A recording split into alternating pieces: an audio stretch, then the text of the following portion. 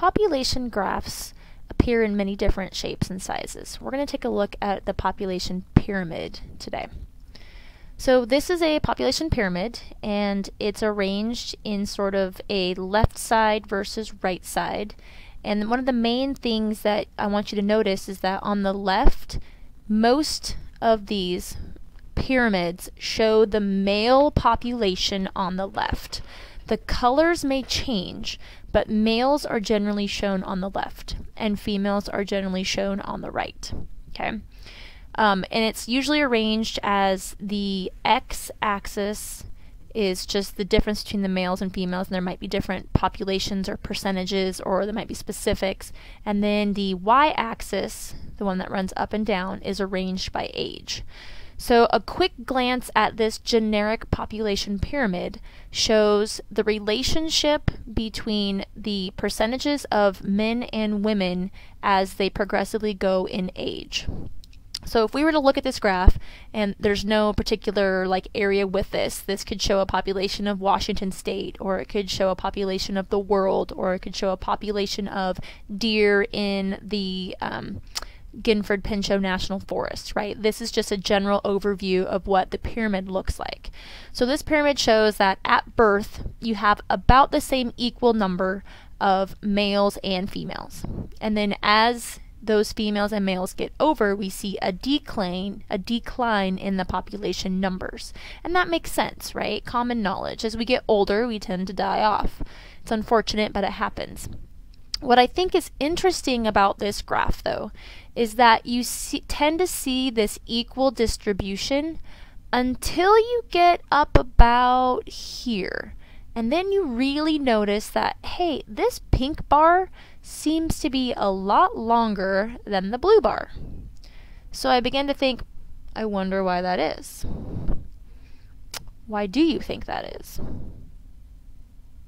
Okay. And then you see it continue in that trend, and it becomes very noticeable up here at the very top. Well, one of the reasons that you see the female side longer than the male side is because on average women tend to live longer than males. So this chart represents that at the end of the aging population you tend to have more female representation than male.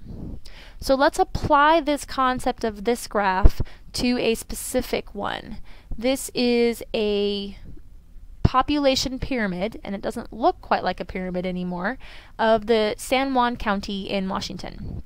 And I got this off of Wikimedia, so it's an open education resource. So this shows this bottom percentage. So this is a percentage of the population, and then these are the actual ages. Notice in our other generic population pyramid there was no percentages or numbers. It was just a visual representation. So as we're looking at these graphs, we want to know what information is given to us and what information would we like to see more. Okay, this shows that less than 5 years of age, right? Because remember, age goes on the y-axis, and then you have males on the left, they're in red this time, females on the right, they're in blue. It shows in this particular county, San Juan County, there is a little bit, almost 2% of the population is less than 5 years old. And that same thing about females, less than about 2%, just a little bit shy of 2% is 5 years old. So let's take a look at what the most percentage of the population is in San Juan County in Washington. And you look for the red and blue that is the widest. So I'm really quick glancing. Here I see this. I'm going to kind of bring my cursor down, and it looks to be about 5% of the population ranges in the age group between 50 and 54 on the male side.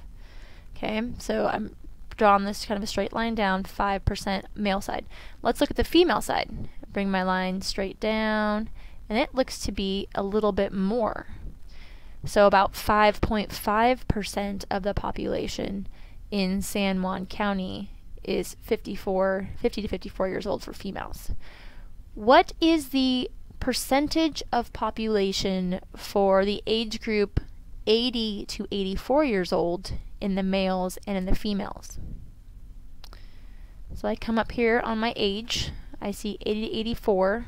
Here's my line, I'm kind of drawing it straight down. It's really hard with an eyeball to be able to draw a straight line here.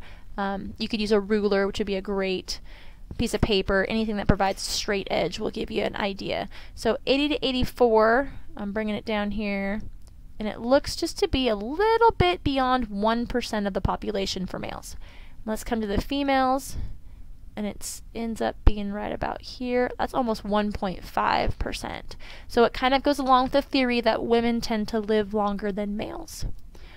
For the over 85, what do you think, as you're reading through this, what is the percentage of females over the age of 85 in San Juan County? I'll let you figure that one out on your own. Did you come up with an answer? Good. Alright, so here's how I kind of evaluated this graph. I walked you through what I knew. I walked through my thought process. Now your assignment is to look at those two graphs provided and do the exact same thing. Walk through what you know, how you are interpreting the information, and record your voice. This can work on speaking and listening skills along with comprehension of graphic data. Have fun.